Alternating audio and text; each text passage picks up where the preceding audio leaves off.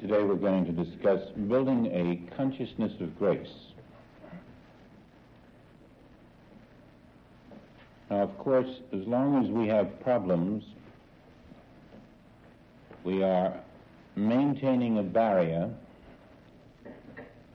between the perfect flow of spiritual presence into our experience. And so in your building of a consciousness of grace, we must rise above every problem that we see, recognizing it for what it is. And if we mistakenly identify that problem, it is going to come at us in a new disguise. All of us have had problems, and all of us have made mistakes. But what we have not realized is that every mistake we have made throughout our lives is the same mistake all over again. You have never made two different mistakes, although you think you have. The repetition of the same mistake under a new name and a new location and a new condition always recurs because we have not correctly identified the real problem. Now, it may be physical, it may be emotional, it may be financial, it may be something domestic, it may be the relationship of parent and child, it can be many things. But none of these are the problem. These are the effects of the problem.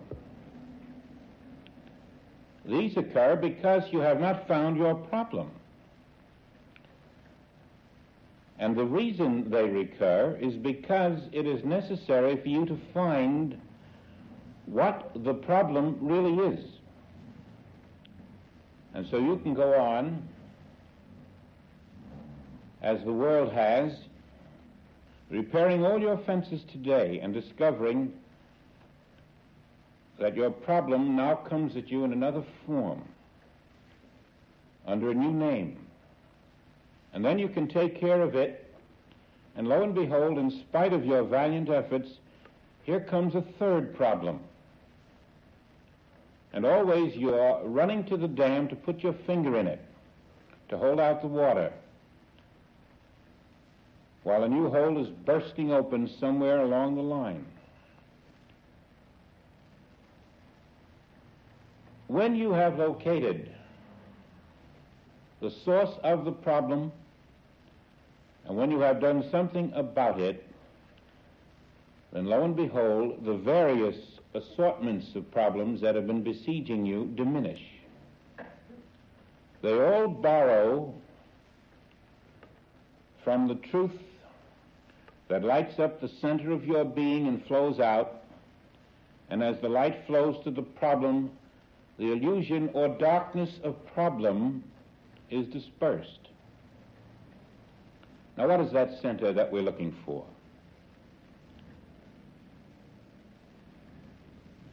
It's something so mysterious that perhaps the only way we could ever have understood it is to witness the resurrection of Jesus Christ.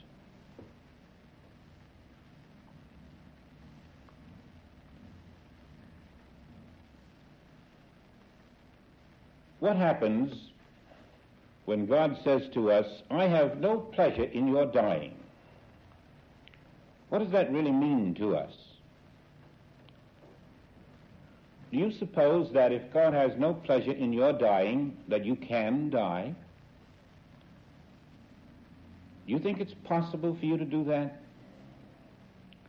Do you think it's possible for anyone to do that if God has no pleasure in our dying? Do you see, that was the announcement to the world, that there is no such thing as dying? That which is not the will of the Father is not happening. There is no pleasure in God that we die. There is no will in the Father that death occur. It simply cannot occur because it is not the will of the Father. But if you trace that which appears to be a death, who is dying? If God is all in all, who is dying? And when you place the body in a tomb, if God has no pleasure in death, how can we pronounce that someone has died there? What are we putting in that tomb? Is there something there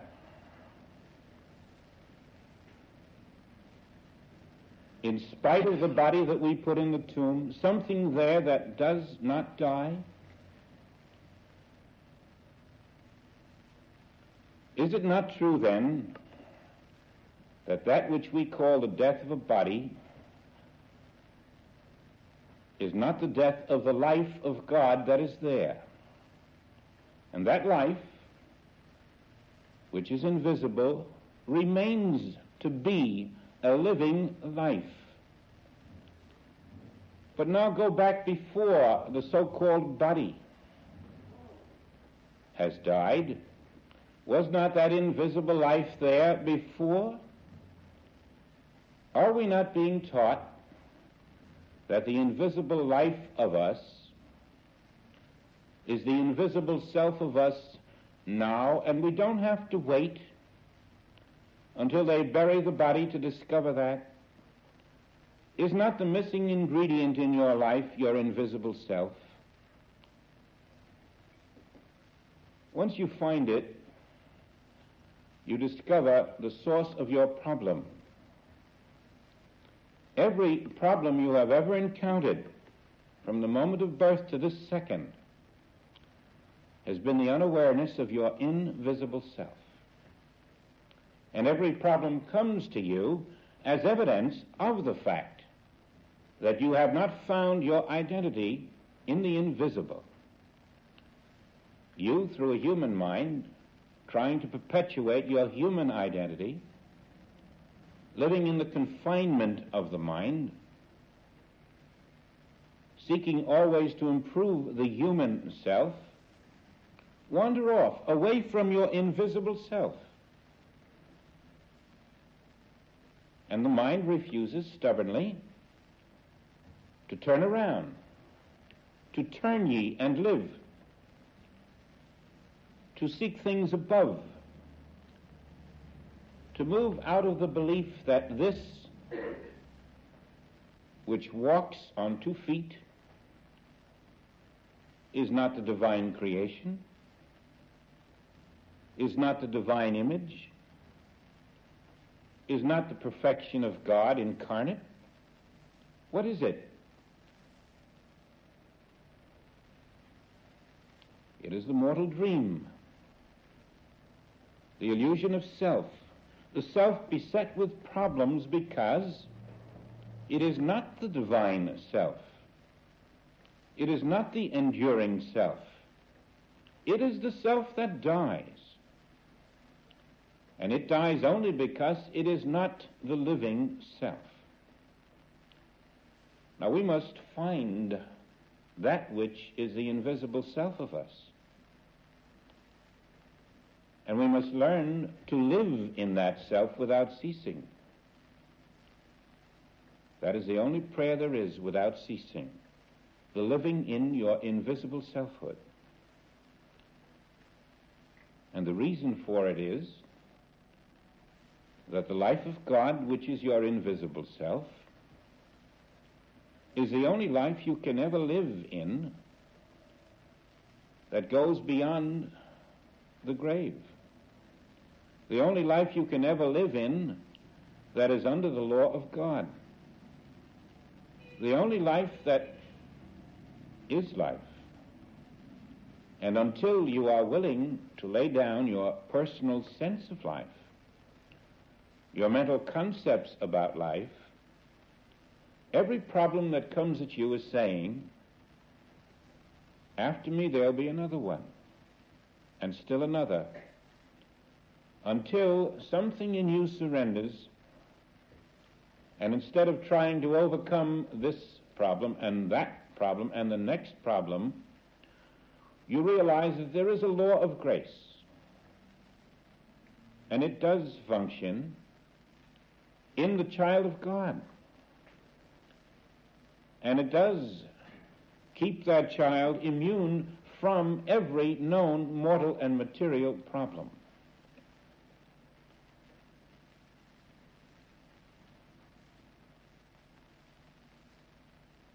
The human mind wishes to perpetuate its concepts, and so it prays, it seeks, it even boldly says, I want to find God. You know, it really doesn't want to find God at all. That's the last thing the human mind wants to find.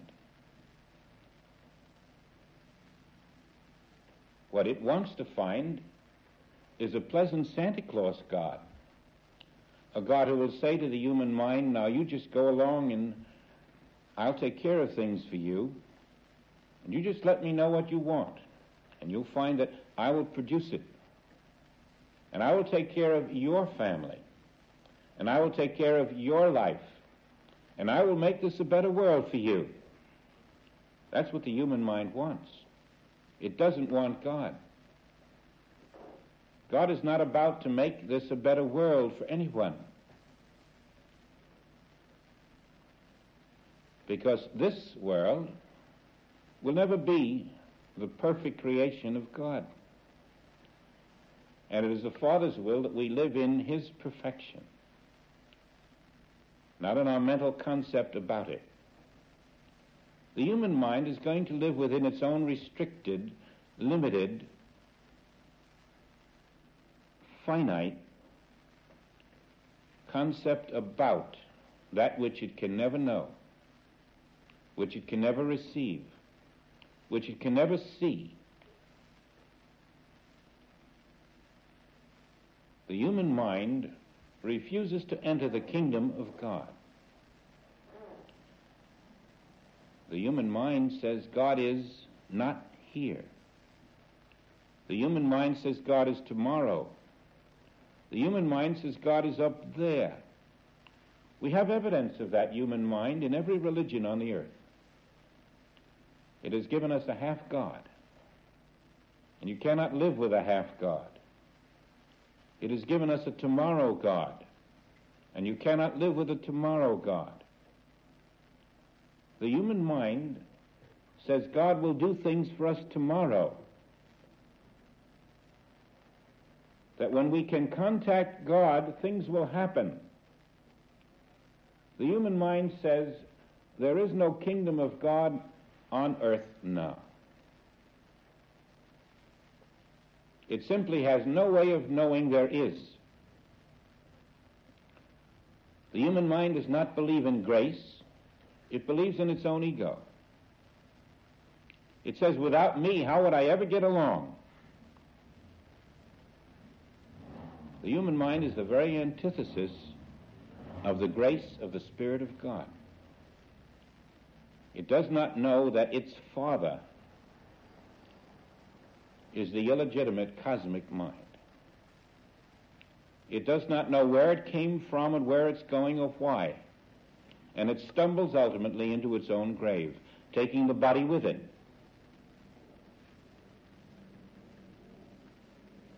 We've had the human mind on the seat of every government on the face of the earth. And we've had human government. The soul faculty says to the human mind, be still. What do you know about the thoughts of God? God's thoughts are not your thoughts. God's thoughts are not finite. God's thoughts don't begin at birth and end at death. God's thoughts know nothing of the problems you have invented. And then it says to the human mind, don't you know the kingdom of God is on earth as in heaven? And the human mind says, oh, impossible, ridiculous, look around you. It isn't here. And the soul says, but it is, and you will never see it. And as long as you imprison that personal sense of self, it will never see it. And it will receive problem after problem. And you will patch up these problems until you are no longer there to do it.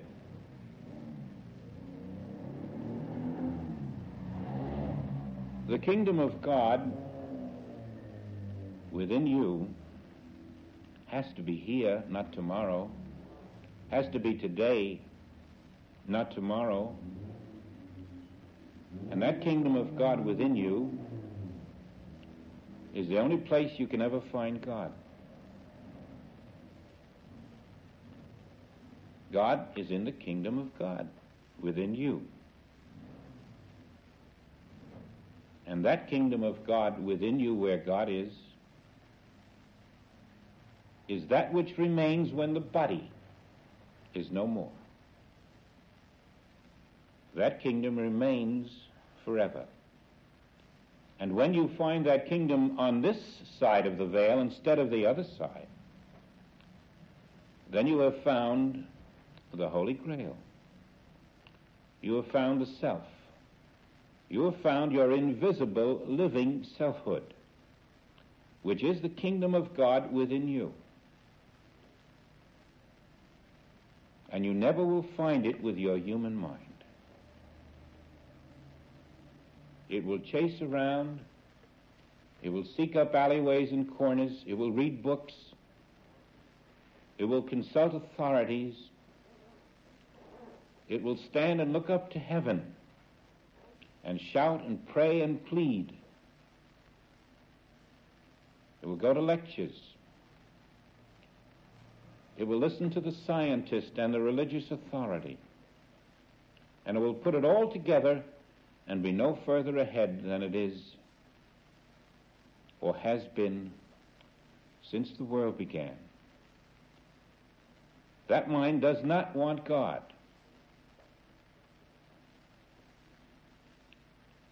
Because God means the end of that mind. When the world saw the crucifixion of Jesus and then the resurrection, they thought he had raised his body from the dead.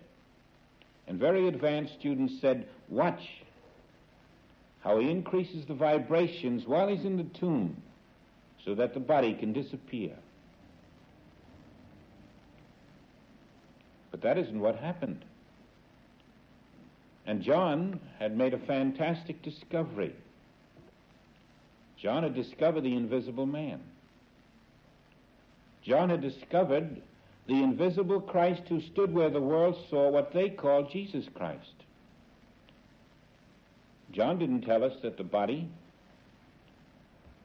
now disappeared through somebody raising the vibrations. He had discovered there was no body there. The invisible man who walked the earth was the Christ itself, the invisible selfhood of Jesus, ever present. And you couldn't put it in the tomb. And it raised up another body. But John was telling us that because he had discovered this truth about Jesus Christ, he had discovered a truth about you and me. That where we walk, where we appear, our invisible selfhood is. And the human mind will not live in that invisible selfhood. It wants to live in this outer world, which it knows, which it sees, which it touches. That which it cannot see or touch, it does not know exists, and so it does not try to live in its invisible self. The kingdom of God within you. And the invisible self that John discovered was the self of Jesus walking the earth, are one and the same. There will be no resurrection of your invisible self. Your invisible self will ever be. And when you are in your invisible self, in the time that you should be in it, which is not tomorrow, but now, then you will understand why we are told, now are we the sons of God. Now, where you are, invisible to your human mind and the mind of the world, is your invisible self. Its name is Christ. Its name is life. Its life is without end. Its perfection can never diminish. It is the reality of your being. And only when the mind, which knoweth not the things of God, which builds its Tower of Babel, which lives by observation, when that mind has been rolled away, when you rest in the acceptance, thou seest me, thou seest the Father, thou seest the invisible self of God where I stand. When you have accepted that, when you dwell with that, then you have entered a realm of the unbroken divine consciousness. And I think you may say that this is probably one of the prime secrets we can entertain in our consciousness, that the infinite divine self called God is present and conscious.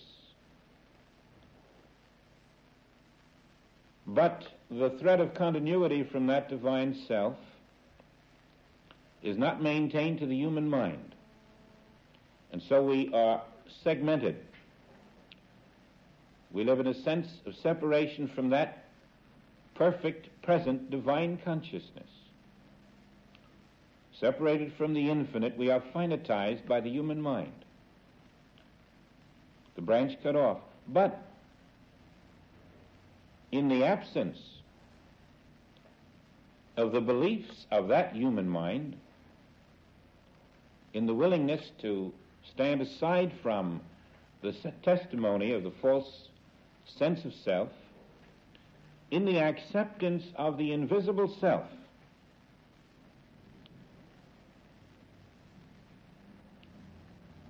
the willingness to dwell there until this is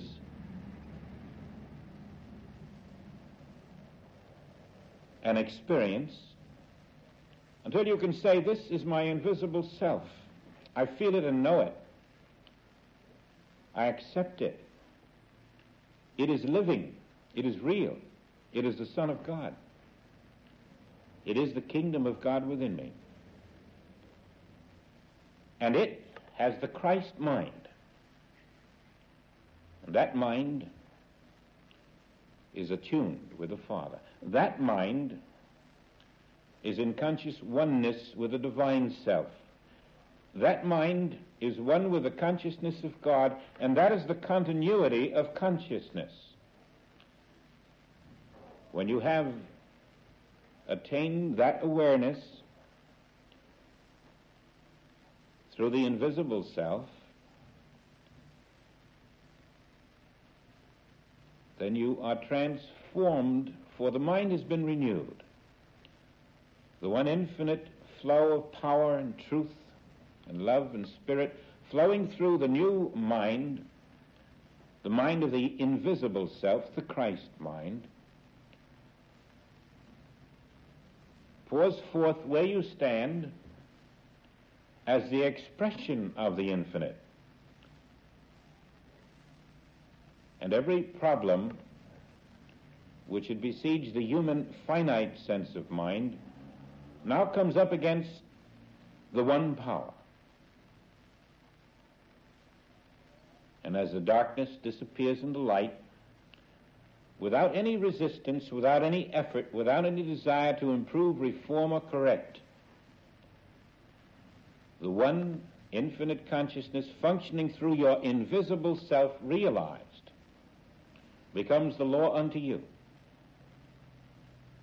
goes before you, perfects and performs all that concerneth thee. Why? Because there is an unbroken continuity of consciousness. The separation is banished.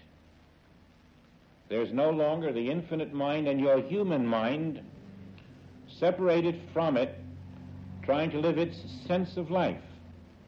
It has yielded to the infinite, but not by going directly to the infinite. It hasn't tried to find God. You cannot find God with the human mind. You must find the Son of God. You must find your infinite, invisible self. When you find your invisible self, you found the Son of God who knows the Father.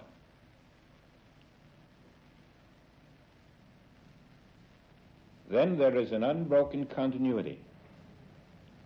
The Father, the Son, the Holy Ghost, all functioning as your very being, the one, without separation.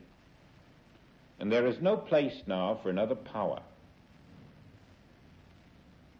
There's no power of evil anymore.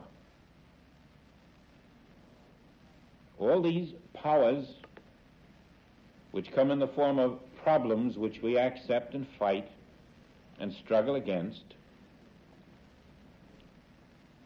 are all the shadows of the human mind as it rejects the invisible self, as it crucifies the invisible Christ.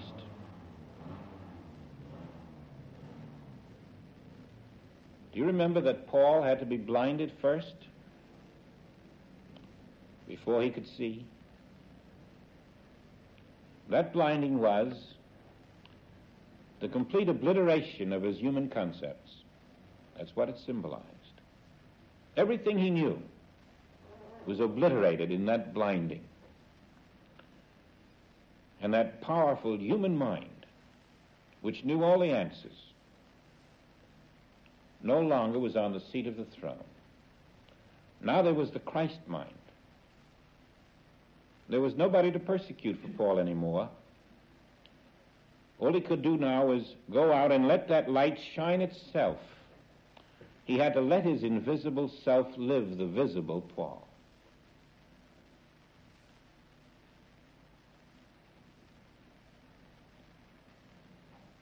When John the Baptist came, he was revered as a great prophet. The Hebrews always looked to their prophets for the interpretation of the laws.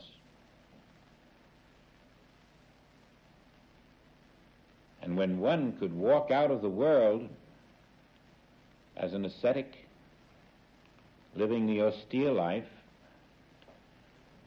to that type of mind it indicated that this was a great prophet. In fact, at the time, John the Baptist was the greatest Hebrew prophet alive. But you see, he had left the world. He had stepped out of it, which is the same as Paul going blind. He had given up his human concepts.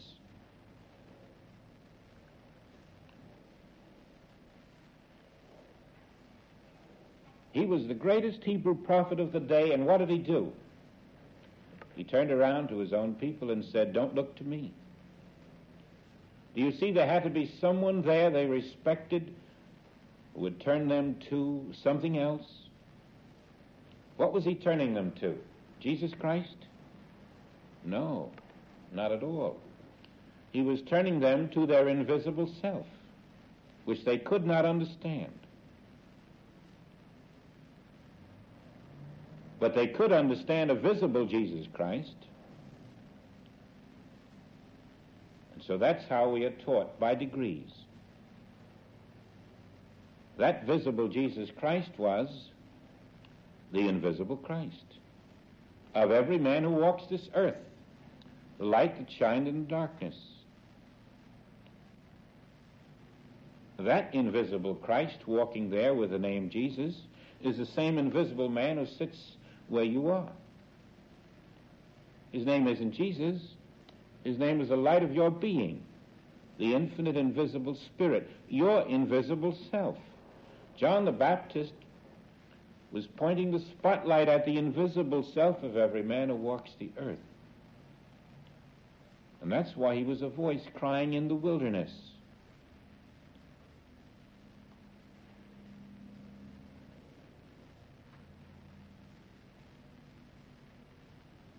And so at the banks of the Jordan,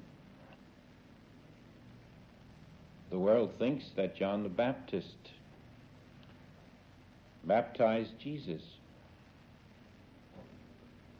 When you meditate on this, you will learn that it was Jesus who was invisibly baptizing John the Baptist.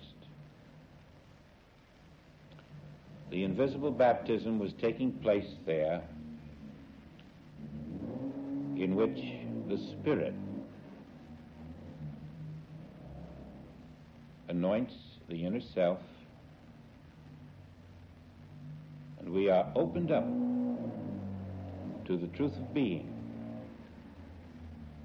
The awareness of your invisible self is your inner baptism.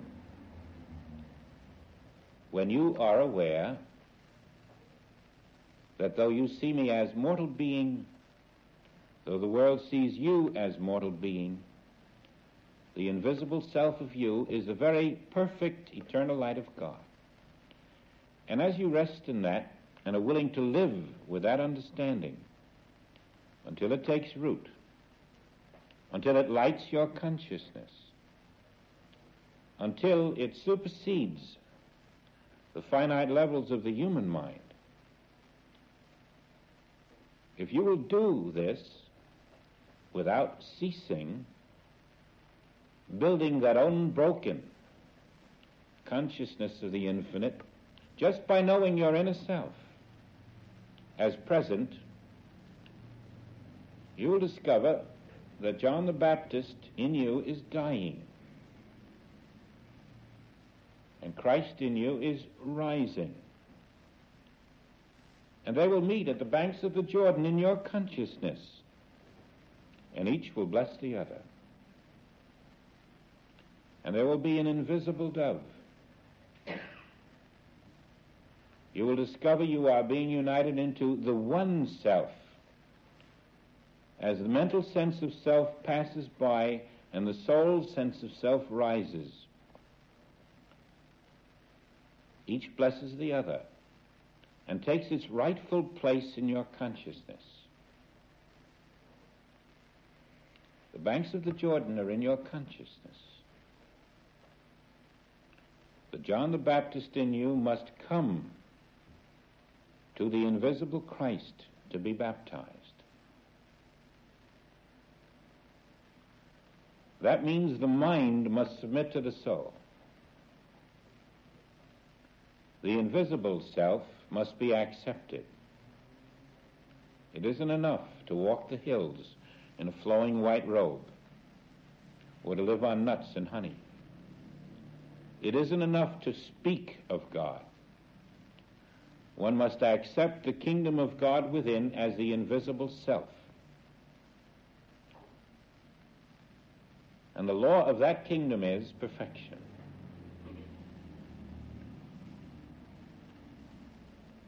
John was still living in the belief that a Messiah might come. John was still living in the belief that there were powers beside the power of God. John was still living in the belief that there were things to overcome in this world. He was not the finished consciousness of the divine self.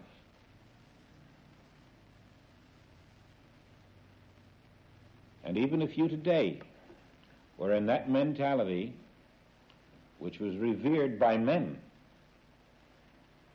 even if you today were a great inventor or a great discoverer or surpassed in many fields or many categories of human talent, you would still be John the Baptist, awaiting the inner Christ for the soul faculties to be released, that you may find your invisible life.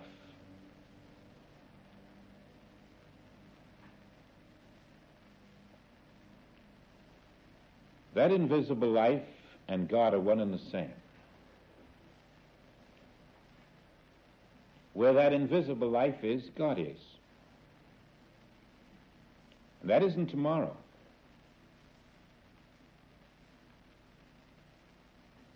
If we live to be another 1,000,000 years old, God will be no different then than this instant. The life of God right here and right now is exactly what it ever has been and will be. The mortal mind wants to put that off. It wants God, but not this instant. It would prefer to have God tomorrow. And you cannot. The moment you want God tomorrow and not this instant, you are denying your invisible self. And that means you're living in a shadow of yourself. A second self. A self that never can be, but only seem to be. The only self of you is that invisible self, which is the light of God. And that self is now perfect as your Father, is now the fullness of God. Nothing is withheld from your present invisible self. Nothing. And if you have a problem, your problem is that you have not accepted your present perfect invisible self. And you are clinging to a sense of you which is not you. The problem is in the false sense of you. That's the problem. And that false sense of you will have another problem, and still a third and a fourth. But the perfect, present, invisible self of you has no problem. Now, here, this moment and forever. And that is why John the Baptist says, I am not worthy to even open his shoe latchet. Because John the Baptist represents the human mind. The human mind cannot serve the Spirit. The human mind must abdicate. It cannot even open the shoe latchet of Spirit. In other words, you cannot mix spirit and matter. You cannot mix spirit and mind. When you accept the invisible self of you as yourself, you are pronouncing yourself to be the Spirit of God, without a second self. The Spirit of God is not going to be buried. The Spirit of God does not have a human mind. The Spirit of God does not have human aspirations. And so you cannot accept your spiritual self, your invisible self, by writing it on the blackboard 100 times. You can only accept it by knowing its presence and giving yourself to it, letting it live itself, letting it direct what you have called your human mind, letting it direct your physical activities, letting your human selfhood be a tool in the hands of your invisible self. There is a capitulation, but not until you can say, the invisible self that I am, this Spirit of God, this Christ is the living Word, the one. That I am, and no other. I am not a second self walking in human footsteps. I am not a mortal being subject to problems. I am divorced from that human self. However it may appear to others, I am living in cause, in the invisible. And that which shows forth in the visible as effect must conform to the law of divinity if I live in the divine kingdom on earth as the invisible child of God. Grace can only function in the Christ mind and the Christ body. And it does appear to human beings out here as the perfection and harmony of a physical body, which it never is. That is the appearance. And that is also the disappearance of what we term mortal problems. Grace is your invisible self lived in, accepted, showing itself forth as the harmony of your being. And then we are completely devoid of any interest in what the physical self is going to do. That is not where our consciousness lies. It is not in what will the physical self do today or tomorrow or how.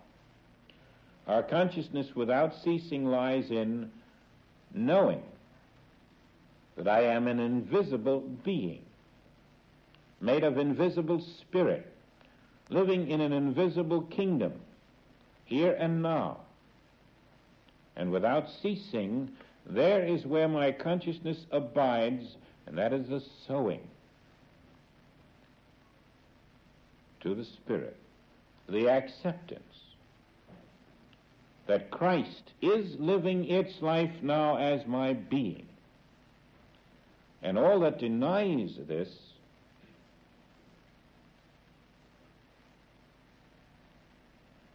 has established a beachhead in me only as a false sense of self, which I need never accept. Those myriad problems attacking that false sense of self are gone like that, because that false sense of self is all that keeps those problems alive. One problem: me. No other problem. The me that never could be, the me that worships the God of death instead of the God of life, the me that worships the half-God, the tomorrow God, the somewhere else God, the me that refuses to be life,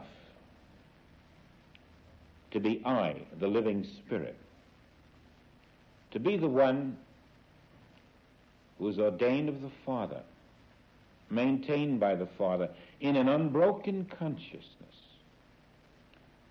so that the living Word of the Father becomes the living Word of the Son, becomes the outer activity which we call the human being. When we see you, and you have seen the Father, then we shall see the Father functioning as you.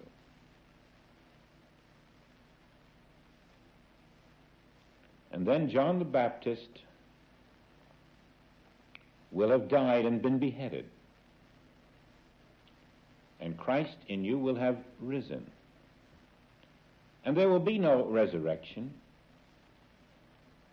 There won't be anybody in a tomb that has to increase its vibrations. There simply will be life eternal where you are, never in need of being resurrected, only to be recognized and lived in.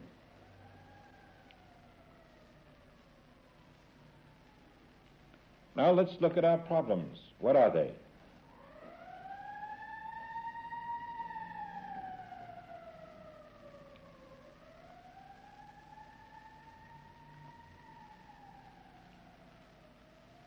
What are your problems? Every problem is a denial of your identity, isn't it? Every single problem is a denial of your identity. And so your center and your circumference are one and the same. Your center is Christ, your allness is Christ, and Christ is everywhere. Christ is the one infinite body of the Father. Christ is the infinite mind of the Father. Touch Christ where you are, you have touched the universal. Live in the body of Christ where you are, and you live in the universal. Why are we to learn this? For the very simple reason that when they bury the body, that invisible self of us will be our living self. Consciously. Consciously.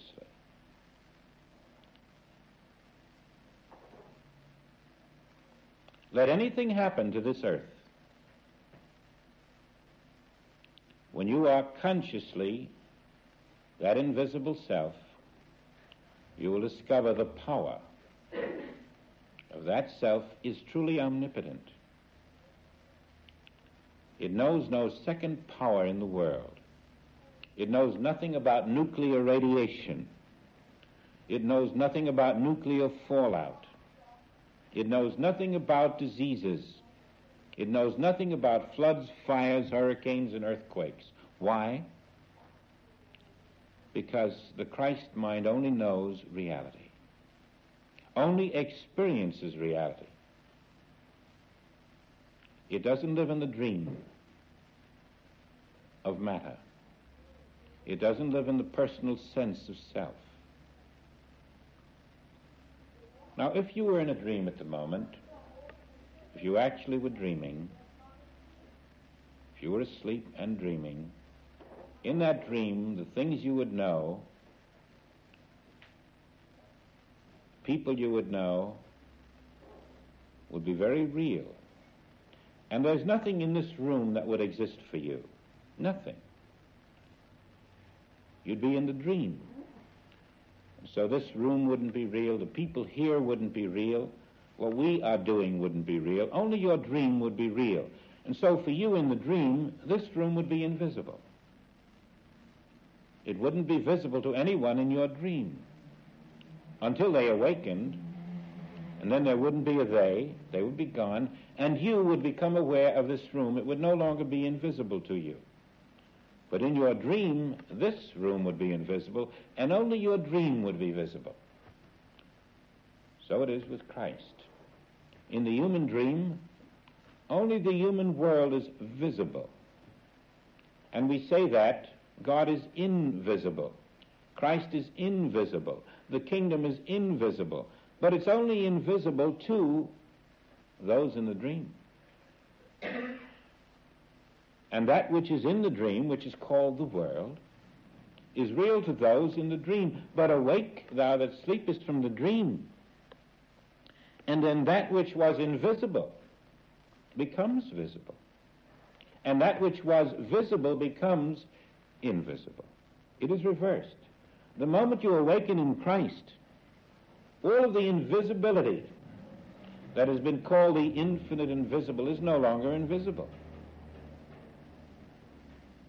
It is very visible to Christ. And because it is reality, because it is invisible to the mortal dreamer, we are told that we are blind. We have eyes, but we cannot see. Now, we are going to live in this invisible. We are going to be lifted out of the visible sense of life to a degree that we can know that the invisible is a reality. That in it there is a divine law of perfection, and that there is no limitation, that there is no finite time or space, that there is no place in the invisible where there is a problem, that nothing can ever go astray in the invisible kingdom of God. Every time you have a problem, it is telling you that you're not in the kingdom of God. There are no problems in the kingdom of God.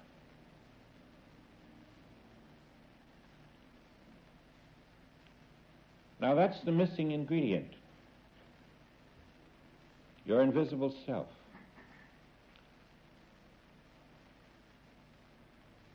When John wrote his gospel, he had discovered the missing ingredient which enabled Jesus Christ to appear to perform miracles, to tame all of nature, to reverse all material law, to move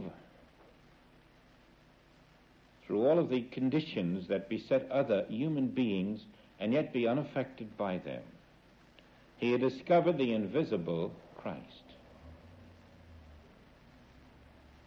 Before Jesus Christ, John had to point to Jesus Christ as the one who would demonstrate the invisible Christ.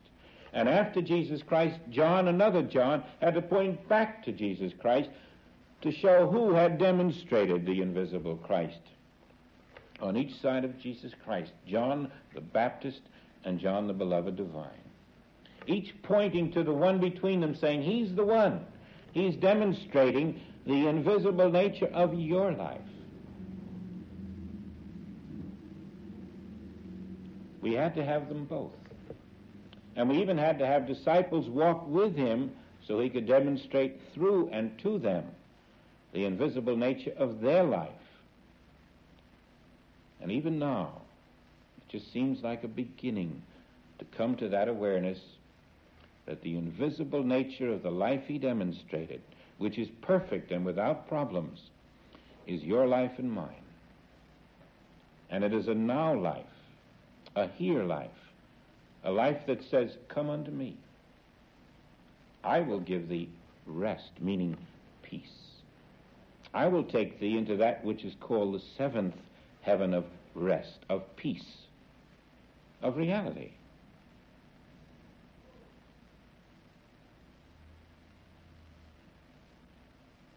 You must dwell deep within,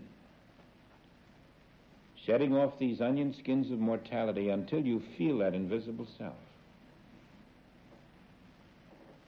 That is you. And that you is immaculate now. The invisible you will remain ever elusive unless you consciously look for it instead of God in the heaven, instead of God around the corner, instead of God in a book, instead of God in your mouth. The invisible self of you and God are one and the same. I and the Father, I, the invisible self of you, and the Father are one. And when you find I, the invisible self of you, right where you are in the kingdom of God, and don't leave it. Don't go out again. Move there, live there, know you are there. And know that no problem can enter there, and therefore every problem is only attempted trying to get you out of yourself. You need not go out. Stand ye fast in yourself. No matter what the appearance, stand in your invisible self and watch how beautifully grace dispels the illusion of a problem that only exists for the false second sense of self.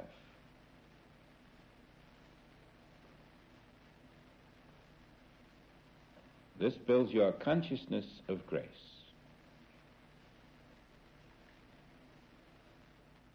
That's a broad outline. We'll fill in the details after a meditation.